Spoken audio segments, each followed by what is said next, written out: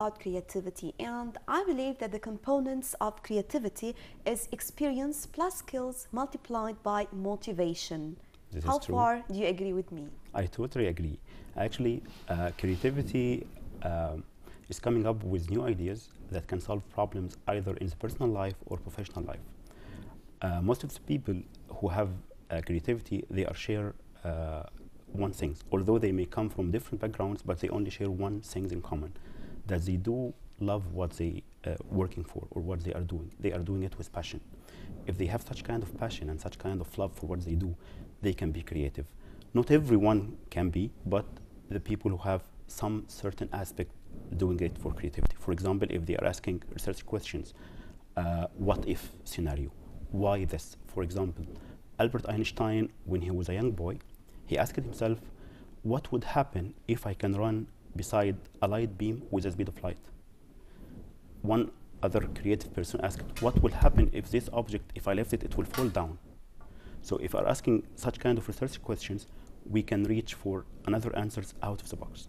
Always ask why, continuously. Yes. Or what if? Such kind of research questions will lead us to a certain creativity or solutions for something that we had never reached before.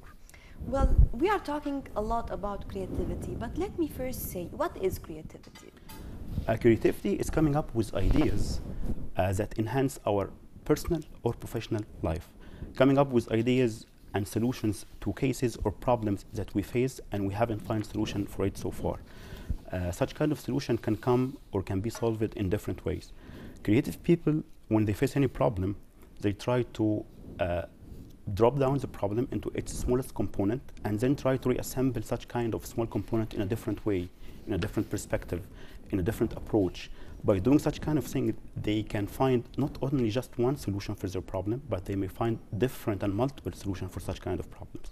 Maybe here I'm very much interested in one of the metrics regarding finding the problem and to be creative, that I remember the process for creativity, the do it. Well, just do it. It's the D stands for define the problem, the O, open mind and apply creative technique, and the I, identify best solution, and the T, transform. Exactly. So this summarizes the idea of finding alternative to the problem. Yes, and the creative people find multiple alternatives, as you are saying, not just one alternative. Always there will be a way. Different ways. Well, usually we are used that, well, everything has its time. It can die or it can be killed. Yes. So what are the main things that really or blocks for creativity? Why people are not creative? In order to answer these questions, things that kill creativity comes from two different aspects. One is from the person himself, and the other from the system or environment or the company he's working for. Let's take the first side. If he's working in certain environments that kills creativity, this can happen if this environment is too much bureaucracy. This environment is also encouraging only the employees who are following instruction, not the employees who are coming with new ideas, not employees who are coming with solutions or enhancing the business process within their company, not the employees who are coming with solutions that can get more revenue, more profit, being more productive, getting better solution or better services in a better time with less cost. If the environment is not encouraging such kind of things, so the environment will be killing the creativity. This is from one side. From the other side, killing creativity from the person himself. So many persons are afraid from failure. This is one of the big reasons that so many people are not creative. They are always fear that they will be failed. They are always fear that they will be laughed at from their colleagues. They are always fear that they said they have made a mistake. Especially when they get a new idea, usually their colleagues or people around, they will say, oh, what are you thinking about? You think you are a genius? Yes. We thought about it 5 years ago, for example, and we reached to nothing. Exactly, and they start to criticize this. The good people or the creative people will not listen to such kind of things. Actually, they should take such kind of criticism into positive attitude and move it forward into enhancing their idea or their creativity issue that they are working upon. Also, the negative attitude from the person. If anyone looks only for the empty part of the bottle or empty part of the cup, he will not be able to be creative. He should look for the positive side and try to enhance it and get further and forward. So, if we are going to talk about factors affecting the creativity. How are we going to arrange it? Because there are some controllable factors and uncontrollable factors.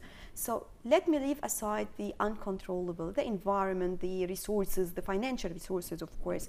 But do you think there are certain things that I can work on, like, for example, the training, the motivation? Because people say that there is nothing motivating us, there are no incentives, but I think we can create our own motivation.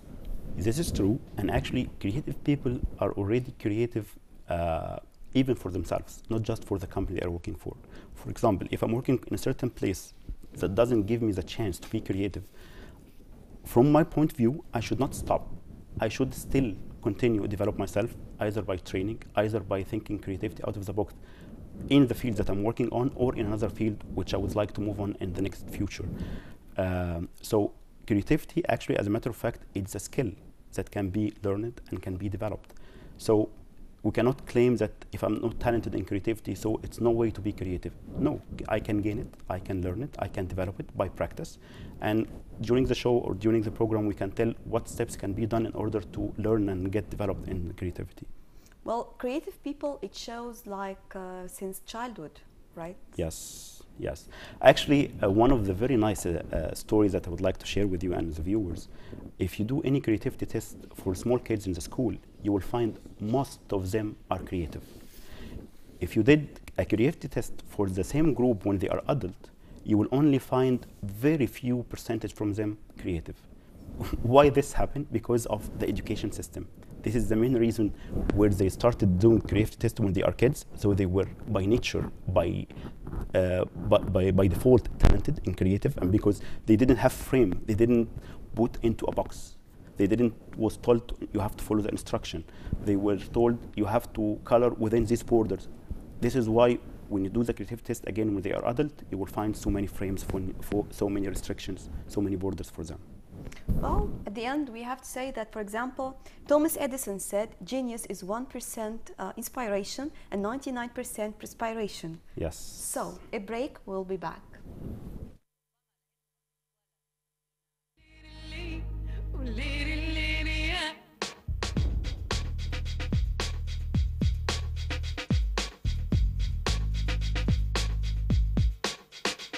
Our Hour is a program for youth in universities, in clubs, everywhere.